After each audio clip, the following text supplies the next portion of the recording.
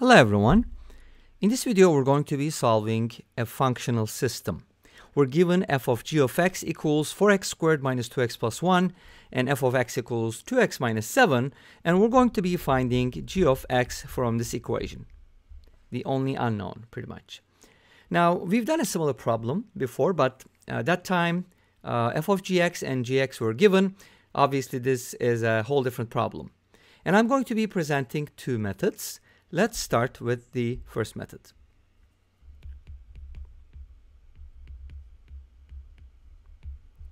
My first method basically involves writing f of g of x to make it look like f of x. So what do I mean by that? Let me clarify.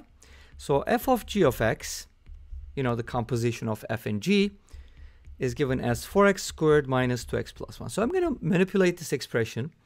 First of all, I can take out a 2 here. Let's go ahead and do that, but let's make sure we leave out the 1 because I'm going to manipulate that constant later. Now, remember, f of x is equal to 2x minus 7. So f is always like 2 times something minus 7. And this is f of something.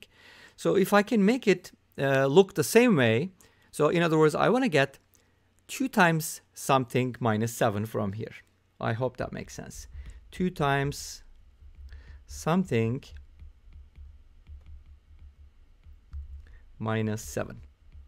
Great. So let's go ahead and try to get that. In order to get 2 times something minus 7, we can go ahead and this is f of g of x. This is f of g of x. I can write it as follows. First of all, I want to get a minus 7 from here. So let's go ahead and write the 1 as 8 minus 7, which is true, right? Let's check it out. 8 minus 7, yeah, that's equal to 1.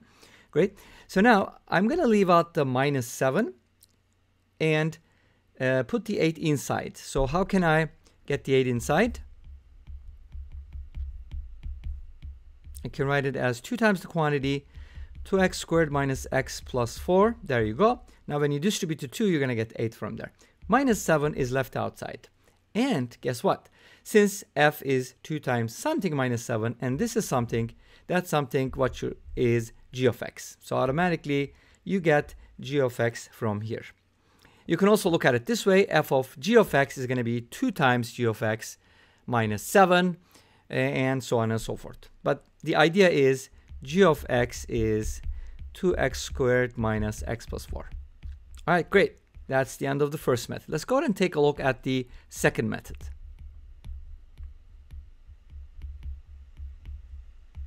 My second method, let me rewrite the problem. We have f of g of x equals 4x squared minus 2x plus 1. And we have f of x equals 2x minus 7. Since I'm given a definition for f, I can directly apply it here. So f of x is 2 times x minus 7. So if you have f of apple, this is going to be 2 times apple minus 7, right? Now what do we have instead of apple? We have g of x. So f of g of x, by definition, is going to be 2 times g of x minus 7. So this is what I meant with the first method. I'm trying to get my expression to look like 2 times something minus 7. That something was g of x. Remember that? That's how we got g of x. Great. So 2 times g of x minus 7 is the same as f of g of x. And we know that f of g of x is equal to 4x squared minus 2x plus 1. So from here we can find g of x, can't we? Let's go ahead and add 7 to both sides. And we get that, and we can divide both sides by 2. And we're going to be getting g of x equals 2x squared minus x plus 4. And that's going to be the same solution we found with the first method. Obviously, they should be the same, right? Great. Now, let's kind of check our work here. We can do the following. Since we know f of g of x, and both methods are similar in some ways, because obviously we're kind of looking for the missing function here, and there's going to be some similarities, but there are differences too. So we got this. So let's go ahead and evaluate f of g of x. What does f of g of x mean? It means that you're going to replace the g of x with what it is. G of x is 2x squared minus x plus 4. Now, what is f of 2x squared minus x plus 4? Well, by definition, fx will take the x and multiply by 2. So we're going to multiply this expression by 2 and subtract 7 from it.